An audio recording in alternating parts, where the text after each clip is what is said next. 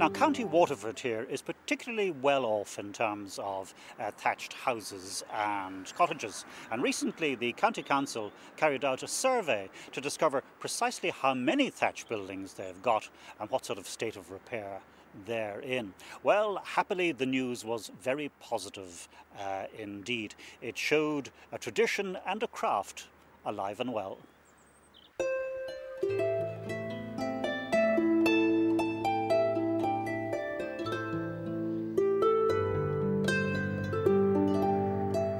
A thatched house is a beautiful traditional house that looks as if it grew there, and usually the setting it's in, it keeps the character of the area.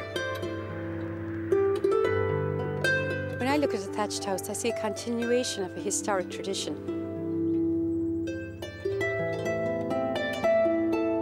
It's got a lot of positive things going for it in terms of its aesthetics, and I think it has a place in this environment because it's part of our history.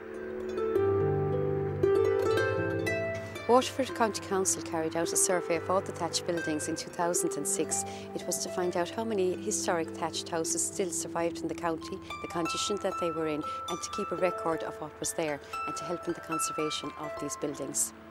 We found that there was 201 in the county, and we found another 4 since, and there's probably 1 or 2 more in more isolated areas. We found the main distribution was along the Blackwater River, the Bride, along the coast from Ardmore, Dungarvan, Annestown, Dunmore East, Tremor. Well, we found that up to 78% of all houses were in good to excellent condition, so that was very heartening. We also found that there have been everybody has their own individual touch with each of the buildings, and that's fine too. We found that the roofs in most cases are kept in good condition, and people are keeping these roofs going the whole time. Before there was a tradition, maybe the farmer or somebody in the local area would do the thatched roof, whereas now people have to employ a thatcher. We found that the houses, people are very proud of their houses and we're very proud to show us around. My parents moved here in the 60s, and I suppose they were looking for something traditional that would keep the character of the village, and they made a big effort at the time to keep the thatched roof, and basically the house was derelict, and we removed the walls and propped up the thatched roof and rebuilt the house completely underneath, and that's the way the house is today. One of the main advantages, I think, is it's much easier to heat, and it's very beautiful to look at, and we have people stopping here all summer on nice days taking photographs and so on, asking about the thatch. The main materials of the thatched houses in County Waterford were materials which were close at hand. In County Waterford the roofs are of reed. We have found in some cases that wheaten straw and moss were used. The walls were constructed of clay or else stone, and then they were rendered with a lime mortar.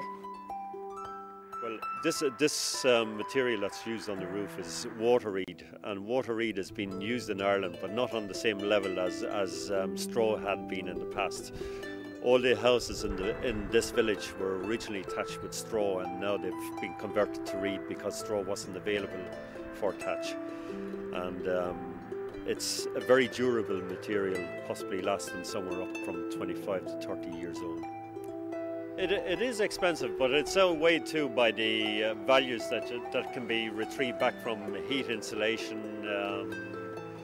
The aesthetic value is always pleasant in itself, and I think really when you spread it out over the amount of years that you get out of it, I think it's probably still good value as a roof. And it's a very personal roof. It's specifically done for that person, and there's a lot goes into it. So I think it is, yeah, it's good value. Since my mother and father bought the house, it has been thatched 3 times since the 60s, and we were able to get 2 grants which covered about 2/3 of the cost of the thatching, which is a great help. There is grant aid available for upkeep of thatch. There's County Council Conservation Grant Scheme, there's money from the Department of Environment, and also the Heritage Council provide funding. It isn't just old buildings that have been thatched in County Waterford. There's a lot of new houses being thatched also. There's probably 25 to 30 new thatch in the county, including a hotel. The tradition of thatching in this area has been increasing over the last number of years, particularly with there's a number of new houses after being built here in the village. And the County Council have given planning permission for those new houses to go ahead. So it's a positive sign, and added to the number of existing thatches that are in the village, which is quite significant. I think it's probably in the region of about 25 somewhere.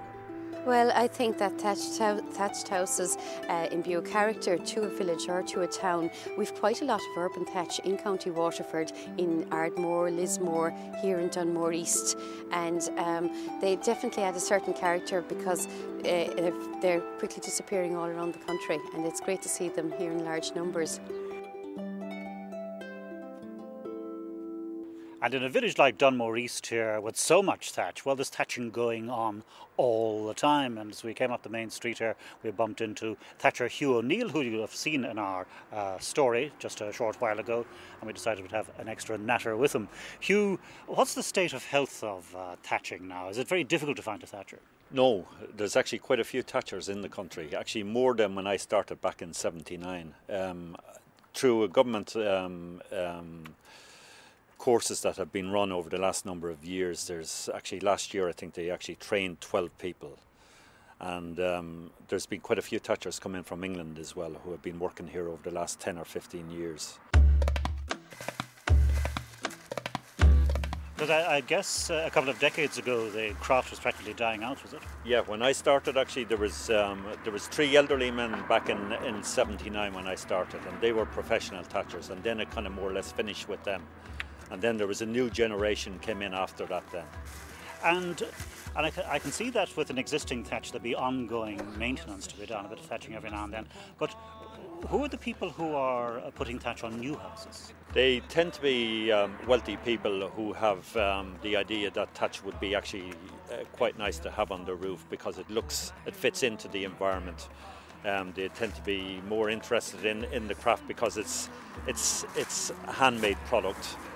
And they're the ones who actually support it in some ways. And presumably ecologically friendly. Absolutely. There's because of the fact that it's a replenishable material as well. It has a lot of interest today. Of course, a time was when a thatch was associated with poverty. It was the rich people had the slates. But have we gone full circle then? That it's the rich people of the thatch now? Certainly, it appears like that. Yeah, we're after turning a corner, I think.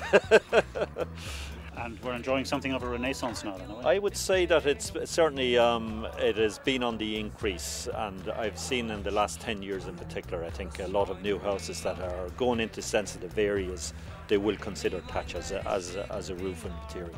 And the loss of thatch then has been stemmed. We're safe for the future. Right? I think actually it's looking healthier now than it ever has looked, and I think it's also too because of our prosperity as well in this country. I think we don't rule it out.